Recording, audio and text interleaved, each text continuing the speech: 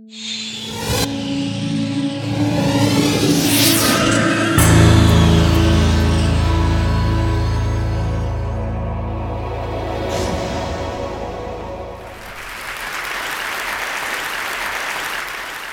I'm going to talk to you about the political chemistry of oil spills and why this is an incredibly important, long, oily, hot summer, and why we need to keep ourselves from getting distracted. But before I talk about the political chemistry, I actually need to talk about the chemistry of oil. This is a photograph from when I visited Prudhoe Bay in Alaska in 2002 to watch the Minerals Management Service testing their ability to burn oil spills in ice. And what you see here is you see a little bit of crude oil, you see some ice cubes, and you see 2 sandwich baggies of napalm. The napalm is burning there quite nicely. And the thing is that oil is really an abstraction for us as the American consumer. We're 4% of the world's population. We use 25% of the world's oil production. And we don't really understand what oil is until you check out its molecules. And you don't really understand that until you see the stuff burn. So this is what happens as that burn gets going. It takes off. It's a big whoosh. I highly recommend that you get a chance to see crude oil burn someday, because you will never need to hear another poli-sci lecture on the geopolitics of oil again. It'll just bake your retinas. So there it is. The retinas are baking. Let me tell you a little bit about this chemistry of oil. Oil is a stew of hydrocarbon molecules. It starts off with the very small ones, which are 1 carbon, 4 hydrogen. That's methane. It just floats off. Then there's all sorts of intermediate ones with middle amounts of carbon. You've probably heard of benzene rings. They're very carcinogenic. And it goes all the way over to these big, thick, galumphy ones that have hundreds of carbons, and they have thousands of hydrogens, and they have vanadium and heavy metals and sulfur and all kinds of craziness hanging off the sides of them. Those are called the asphaltenes. They're an ingredient in asphalt. They're very important in oil spills. Let me tell you a little bit about the chemistry of oil in water. It is this chemistry that makes oil so disastrous. Oil doesn't sink. It floats. If it sank, it would be a whole different story as far as an oil spill. And the other thing it does is it spreads out the moment it hits the water. It spreads out to be really thin, so you have a hard time corralling it. The next thing that happens is the light ends evaporate, and some of the toxic things float into the water column and kill fish eggs and smaller fish and things like that, and shrimp. And then the asphaltenes, and this is the crucial thing. The asphaltenes get whipped by the waves into a frothy emulsion, something like mayonnaise. It triples the amount of oily, messy goo that you have in the water, and it makes it very hard to handle. It also makes it's very viscous. When the Prestige sank off the coast of Spain, there were big floating cushions, the size of sofa cushions, of emulsified oil with the consistency or the viscosity of chewing gum. It's incredibly hard to clean up. And every single oil is different when it hits water.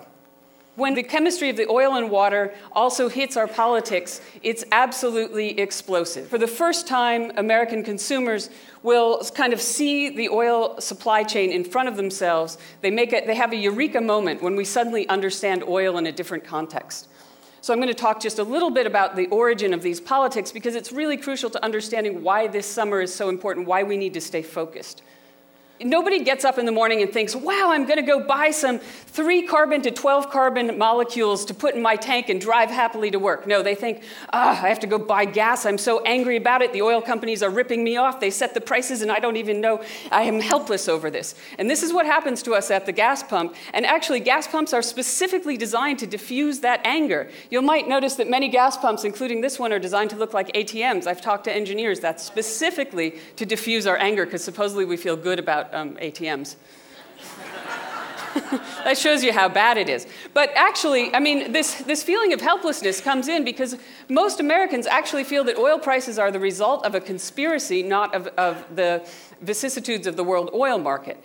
And the thing is, too, is that we also feel very helpless about the amount that we consume, which is somewhat reasonable because, in fact, we have designed a system where if you want to get a job, it's much more important to have a car that runs, to have a job and keep a job, than to have a GED. And that's actually very perverse. Now, there's another perverse thing about the way we buy gas, which is that we'd rather be doing anything else. This is BP's gas station in downtown Los Angeles. It is green. It is a shrine to greenishness. Now, you think, why would something so lame work on people so smart? Well, the reason is because when we're buying gas, we are very invested in this sort of cognitive dissonance. I mean, we're angry at the one hand, and we want to be somewhere else. else. We don't want to be buying oil. We want to be doing something green. And we get kind of in on our own con. But you'll also find, I mean, and this is funny, like it looks funny here, but in fact, that's why the slogan Beyond Petroleum worked, but it's also part of it's an inherent part of our energy policy, which is we don't talk about reducing the amount of oil that we use. We talk about energy independence, we talk about hydrogen cars, we talk about biofuels that haven't been invented yet. And so cognitive dissonance is part and parcel of the way that we deal with oil. And it's really important to dealing with this oil spill.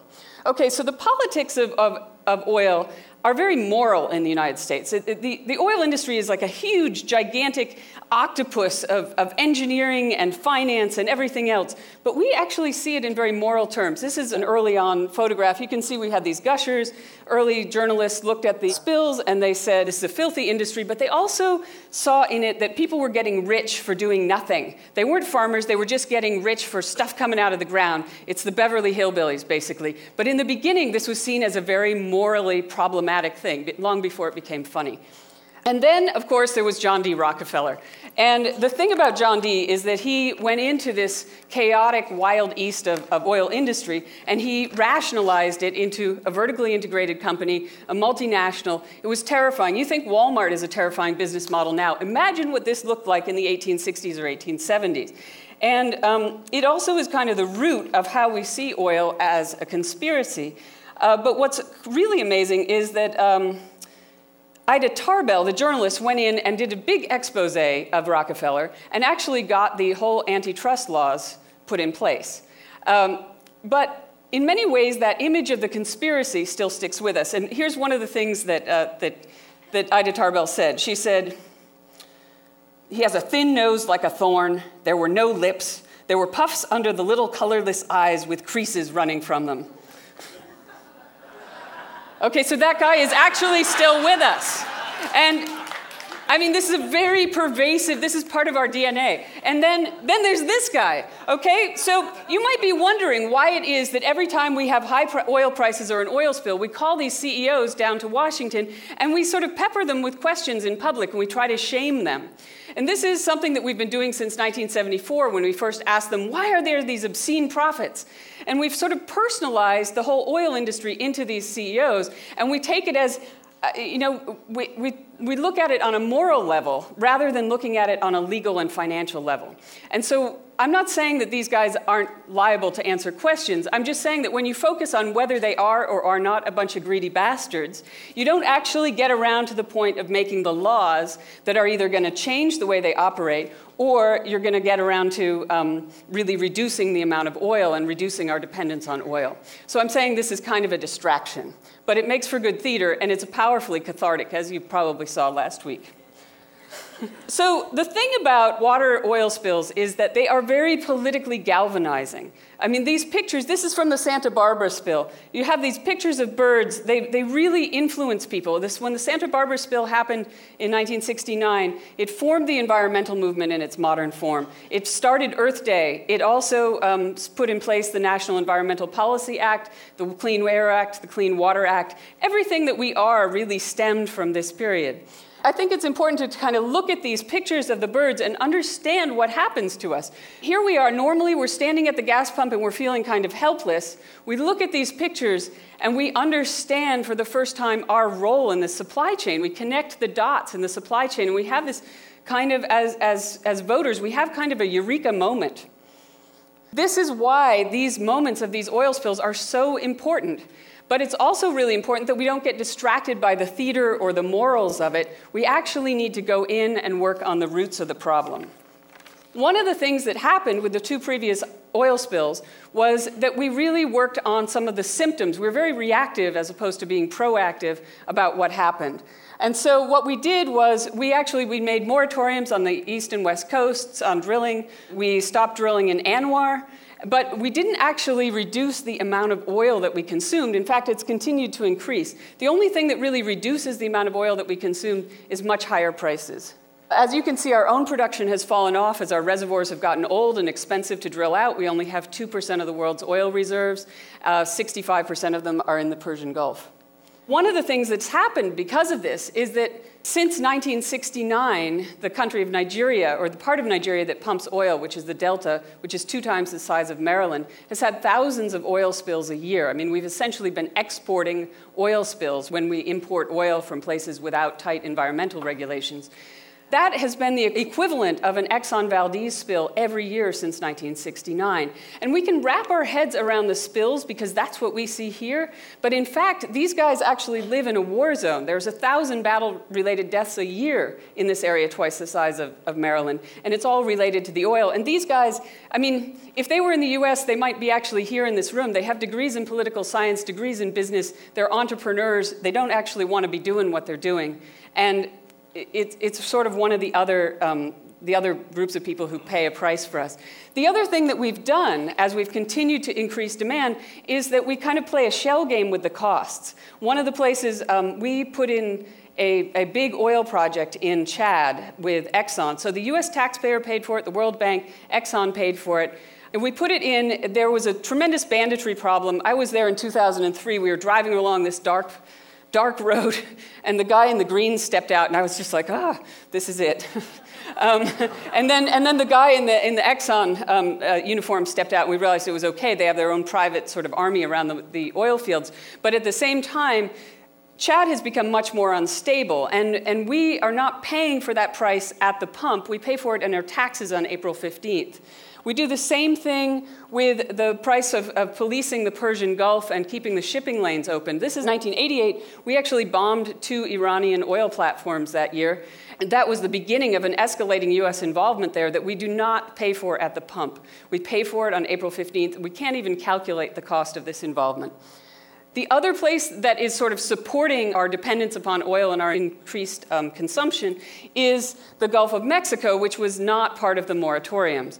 Now, what's happened in the Gulf of Mexico is you can see this is a minerals management diagram of wells for gas and oil. It's become this intense industrialized zone. It doesn't have the same resonance for us that the Arctic National Wildlife Refuge has, but it should. I mean, it's a bird sanctuary.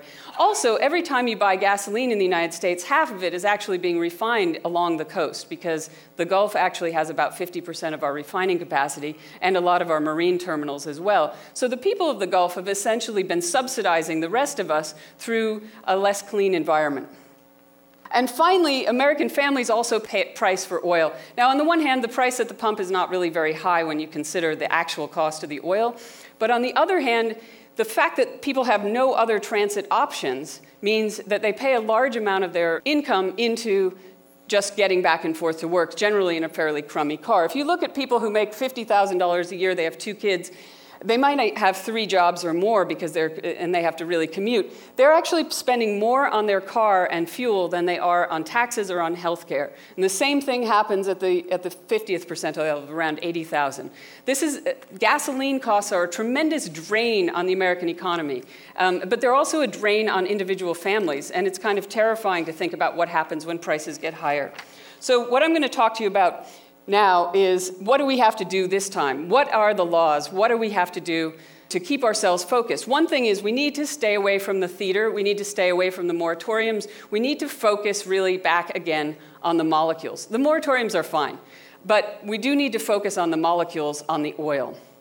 One of the things that we also need to do is we need to try to not kind of fool ourselves into thinking that you can have a green world before you reduce the amount of oil that we use. We need to focus on reducing the oil. What you see in this top drawing is a schematic of how petroleum gets used in the US economy. It comes in on the side.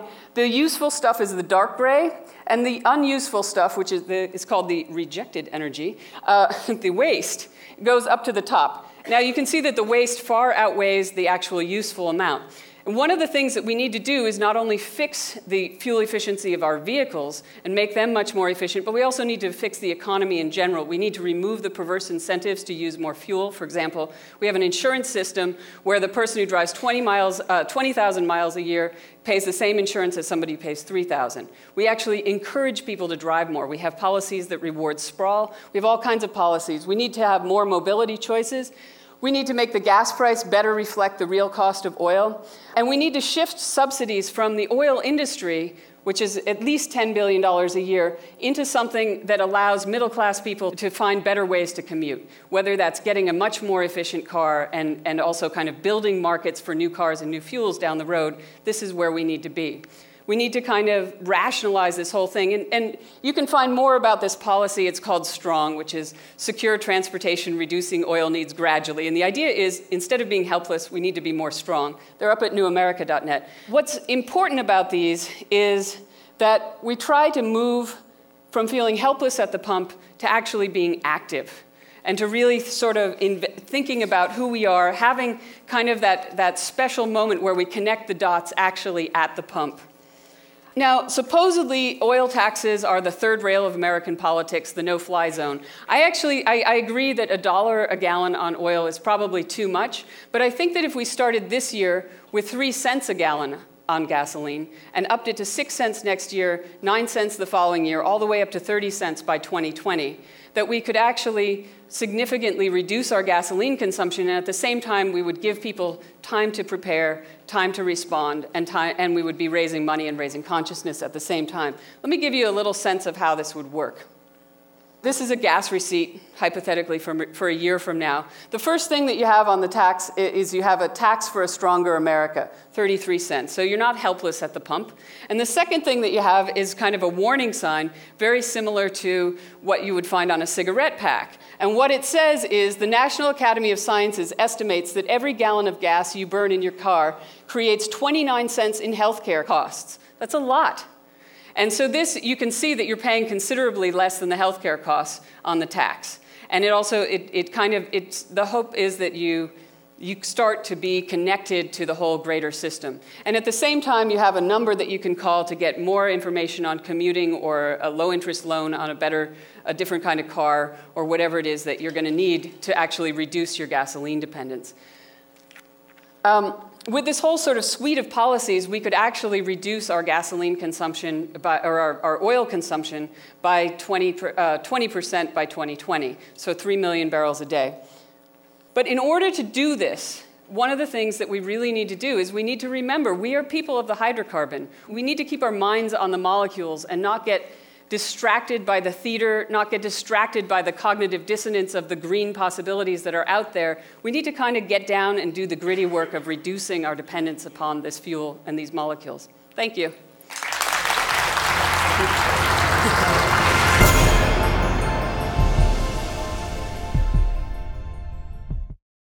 Investment in broadband high-speed internet can help small businesses create new American jobs.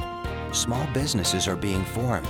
Dreams are being launched. And at AT&T, we're investing billions to upgrade and build out our wired and wireless networks. Now is not the time to stall momentum or stifle innovation or investment. Jobs, dreams, and the future are at stake. AT&T, your world delivered.